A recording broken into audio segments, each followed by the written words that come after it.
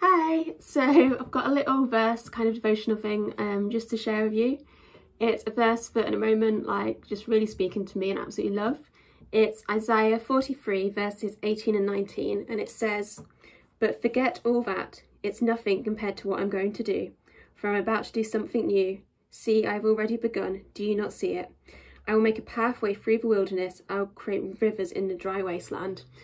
And there's so much in this verse I love. The beginning bit is when he's talking about forgetting the former things.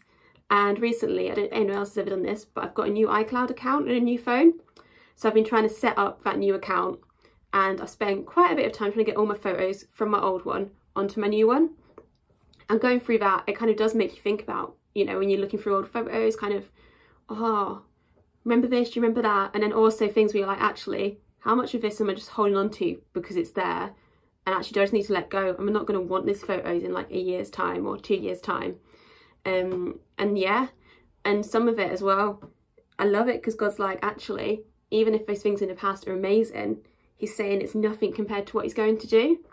And I think that's just so cool, because even if you've had like an amazing past year or past month or whatever, God's like, what I've got coming up for you is even better than that. And then also, if you haven't, if stuff's not quite gone right, or there's things I know when things haven't quite gone to plan, I keep going over it in my head going, oh, I wish I'd done this differently, or maybe if I'd done that, it would work out differently. But yeah, the Message version, it literally says, forget what's happened, don't keep going over old history, be alert and be present.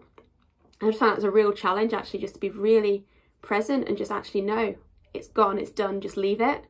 And kind of as you move on, it carries on and it says, for I'm about to do something new. And in this next verse, I love it. He says, see, I have already begun. And so it's not that he's about to do something new, he's already begun doing it. And he's saying he's going to make pathways through the wilderness. He's going to create rivers in the dry wasteland. So it's not even that he's, just begun it and it's little things. It's actually there's situations that maybe in your life, in my life right now, seem impossible and the natural would be impossible, like making a river in a dry wasteland, in the desert. God's like, I'm beginning to do it, it can happen. So it just really gives me that faith to go, actually, you know what, I can believe for that impossible, God can do it, and just to enjoy what's right in front of me right now. So yeah, that's kind of my thought, and just enjoy what's in front of you. God is able and is doing the impossible. And yeah, just a real encouragement.